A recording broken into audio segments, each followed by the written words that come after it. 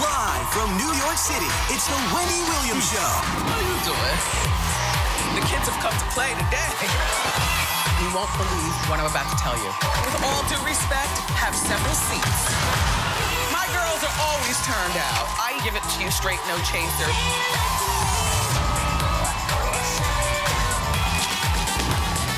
Now, here's Wendy.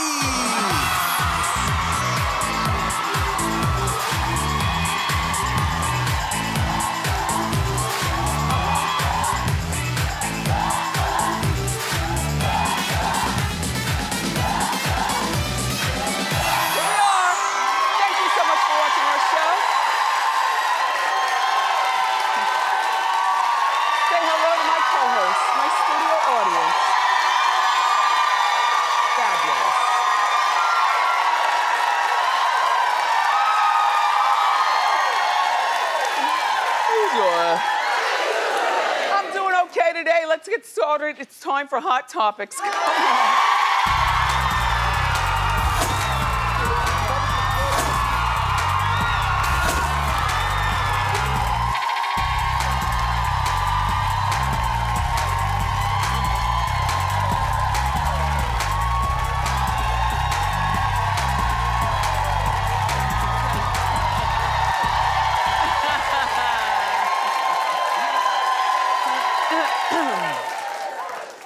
So, can we talk?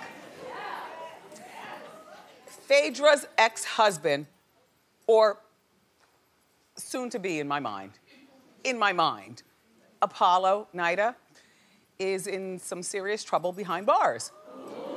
Well, according to our friends at Radar Online, he was caught using a smuggled cell phone. Now, Phaedra is not part of the smugglization. Neither is the president or vice president, their children. So because of this smuggling of the cell phone, he was transferred into from general population to maximum security for 18 months. Now, mind you, he's already in a family-friendly prison in Fort Dix. Originally, Apollo was in Kentucky, in a more secure prison. But they transferred him to Jersey, to Fort Dix, and we all thought that that was, well, okay, you know, a soft prison term. But Apollo, here's the deal. If you know you are a reality star person, then why would you do anything weird? Because you know everyone is looking at you. Your fellow inmates, the wardens, you know, everyone is looking at you to mess up so that they can, well, have a story for Hot Topics.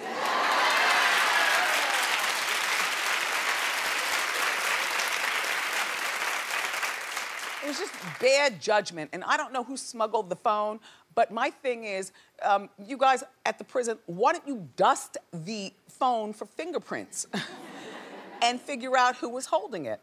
Now, he's still on social media. Twitter, Instagram, the whole bit. There's one right there. There's someone still posting for him. So maybe that someone knows something about this phone being smuggled. Either way, it's not a good look. Although, solitary confinement. Being the homebody that I am, 18 months. That's a little long. But there's nothing wrong with a little solitary confinement for any of us. Just, you know, to get in touch with ourselves. So, Apollo, you were dumb for that.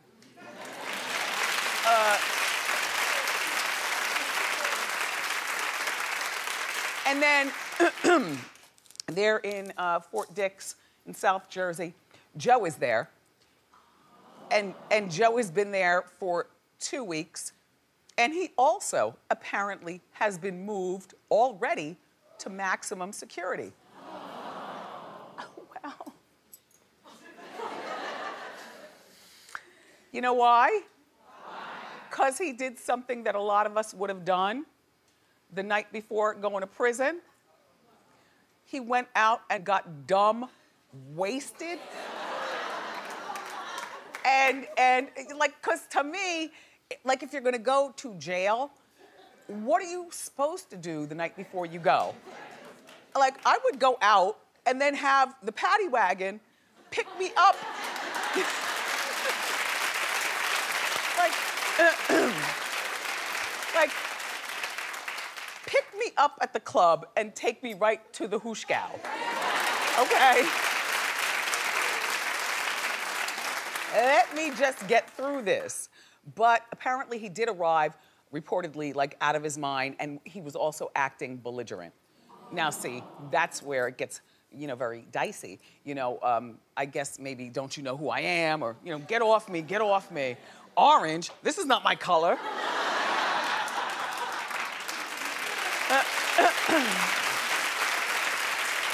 And so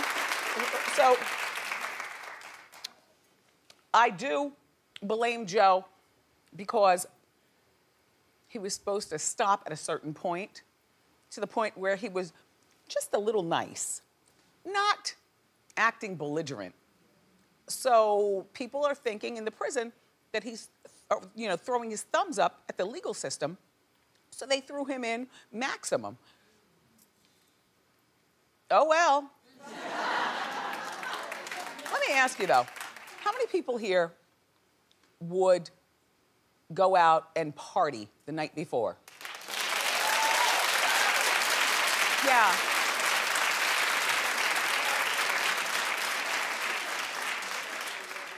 I think that's a normal occurrence, but when you get to Don't You Know Who I Am, that's a whole nother level. So too bad, Nida, or Nida, you, and too bad, Joe.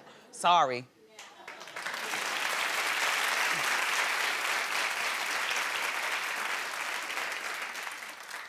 So Courtney Cox and her boyfriend, her fiance, they split up and now they're back together, allegedly.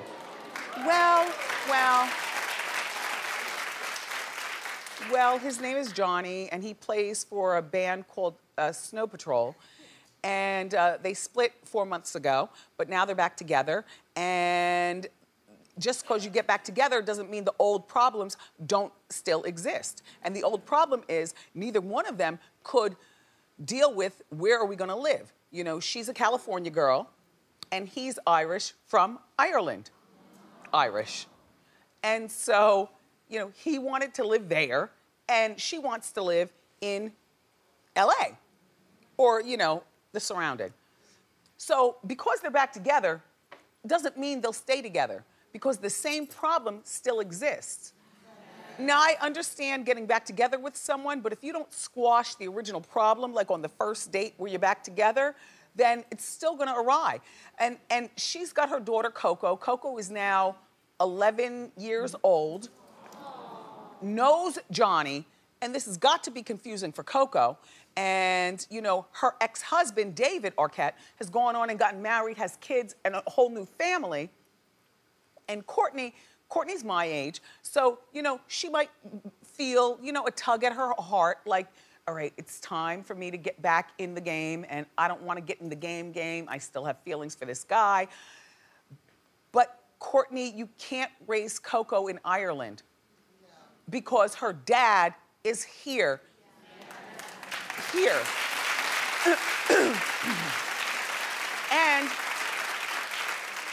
And Johnny, you are a rock star. You travel the world, like probably, according to what I read, like 50% of the time, these rock stars are always out on the road and stuff. So why can't you just live in LA and just make it nice for your, you know, Courtney and also Coco? Life and Style magazine says that Jennifer Aniston is now the one who's pushed Courtney to reunite. Not for nothing, Jennifer Aniston is not the one to take romantic advice from.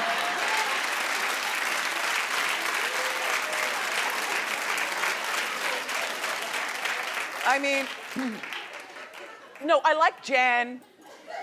I like her, but she hasn't had the best luck with men and stuff.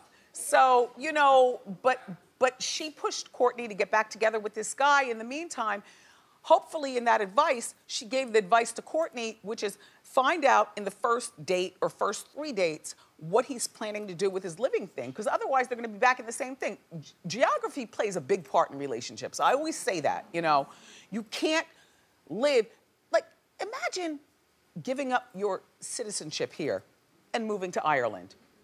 It sounds romantic at first.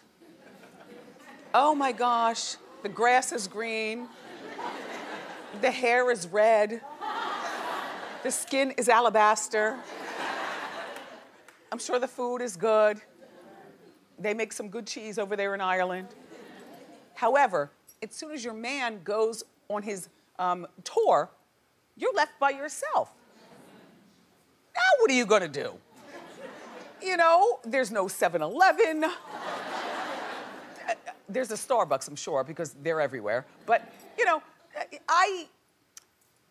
Courtney, proceed with caution. Okay.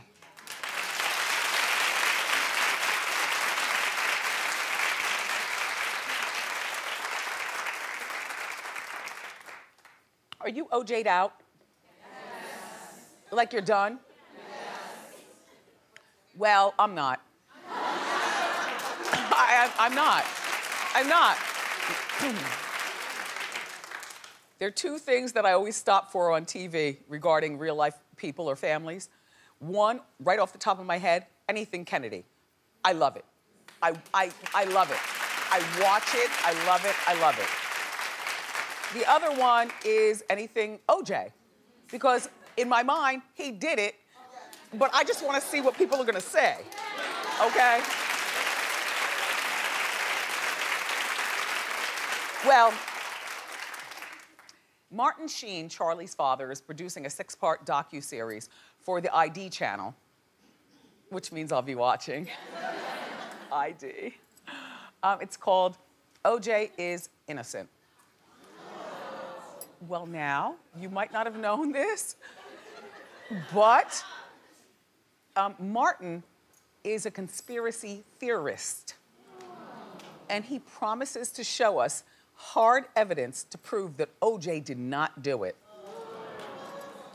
And where did he get a lot of his hard evidence? Between crime watchers and also his son, Charlie. Well, now.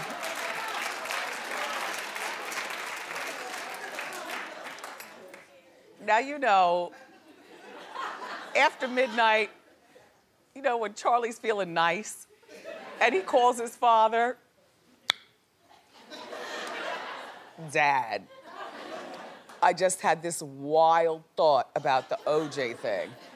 And his eyeballs are rolling around in his head, you know, and the girls are all, you know, around, and Charlie's feeling smart. So he talking to his father about this. I'm going to watch this because I still believe OJ did it, but I want to laugh at how they're gonna try to say OJ didn't do it.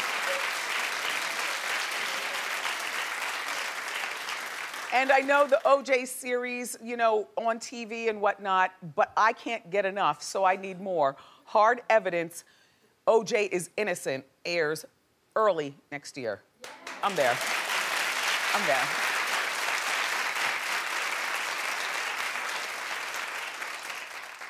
So, Empire is being sued for millions of dollars. Dumb lawsuit. But here's the deal. There's a woman named Sophia, and she's, And Sophia is claiming that Empire stole her entire life story to create the character of Cookie Lyons. Yeah. Well, no, don't look at the actuality of them looking alike or not. Just listen to what she's saying. All right, the lawsuit is claiming that Sophia says that, number one, I'm a former drug kingpin who went to jail, and so did Cookie. Number two, I put a hit out on a man, and so did Cookie. This is such a ghetto story. Number 3, you know, she says, I straightened my hair before Cookie did hers. My people. Number 4, Sophia says she's known to slap and smack people, and so does Cookie. And finally, Sophia is claiming that she is a prolific user of the words bitch and hoe, and so does Cookie. Oh wait, there's one more. Sophia's saying that she loves to wear furs and diamonds and feather boas, and so does Cookie. Okay, well, Sophia, I'm assuming you're like,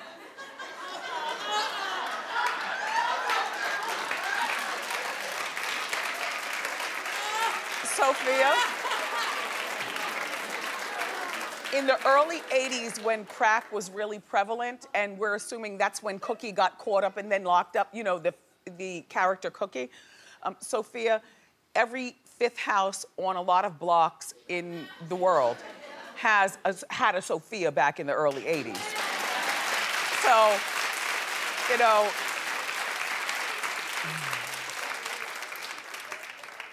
you're wasting the judge's time, Sophia. It's a cute story, but you're not gonna win this one. And Cookie Lions, rock on. You are like a lot of women from back in that day, but no, Sophia, there's no lawsuit here. But you look cute.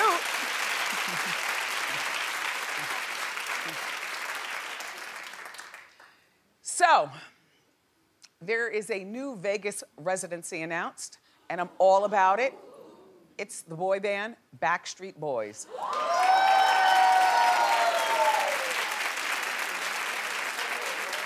don't care. I care. Yeah, I want it that way. And I'll tell you why. Because, first of all, I think that this is definitely gonna do well.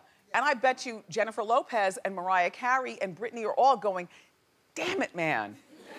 Because they're the only guys out there right now, like, you know, these 5 guys, this is where everyone's bachelorette party will be. Yeah. Number 1. Right? Right? It's like feel-good music. It makes you feel young. Like back in the day, you go with your girls, whether it's a bachelorette party or whether it's a girls' weekend or something like that. And plus, there are 5 of them, so it's not like only one that you like there's 5 of them. I think this is terrific. It's only for a test trial, like 9 weeks. What'd you tell me? 8 weeks? Yep. Something like that? 9 shows. 9 shows. It'll go on longer. Their first album came out 20 years ago. The youngest member is 36, and the oldest member is 44. And they're women in that age group that just want to relive, but they want to relive with people their own age, not like a Justin Bieber. This will be a hit, I predict. Go Backstreet Boys, go. Yeah.